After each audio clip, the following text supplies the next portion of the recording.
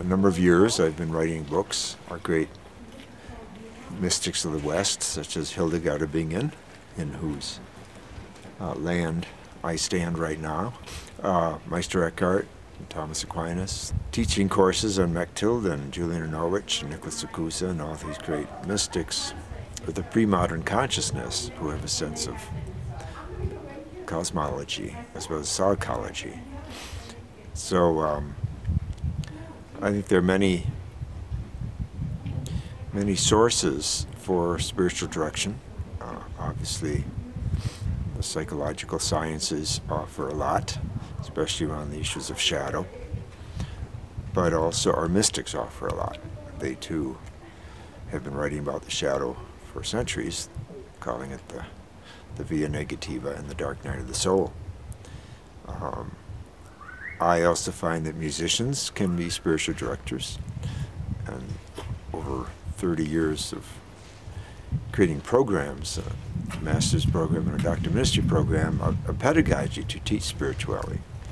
I found that art as meditation can bring people to their center, can do healing, can get people in touch with their creativity and therefore with the divinity inside. We get direction from animals as well. I was not being facetious when I wrote in my book on compassion years ago that my dog was my spiritual director because he kept me grounded, and he didn't care about people's applause or things like that. So I think we want to look broadly to and ask the question, you know, who are our spiritual directors? And certainly these deceased members of the communion of saints, the Hildegards and the Eckharts and others, are there to assist us. Angels are here to assist us. Thomas Aquinas says angels carry ideas from prophet to prophet. And the image I have is bumblebees carrying pollen from flower to flower. And and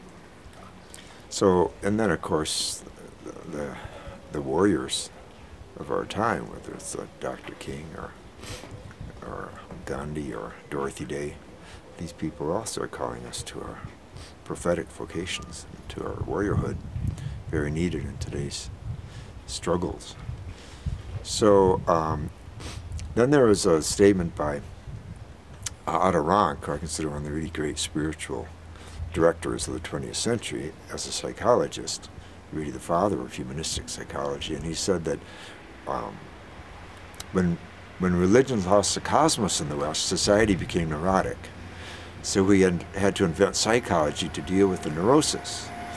So as religion and cosmology reintegrate, which is what's happening today with the new creation story, and the many levels of awe and wonder and sacredness that are returning through science about this world in which we live. As this happens, I do think psychologists are going to have less and less work, but spiritual directors are going to have more work, because once again it's about recovering a sense of the sacred, but putting it into practice, and which means into our professions, into our institutions, into our economics and politics and religion and worship, and the way we live on the earth, because obviously our earth that is being despoiled by human indifference, callousness, or greed is not an earth where spirituality is in motion.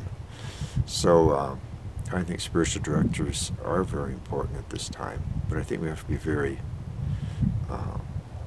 flexible about how what forms the spiritual direction takes, and it can take the form of the poets that you choose to read, or the musicians you choose to listen to, or one-on-one dialogues with spiritual friends and therapists and others. So yeah, it's a big world out there.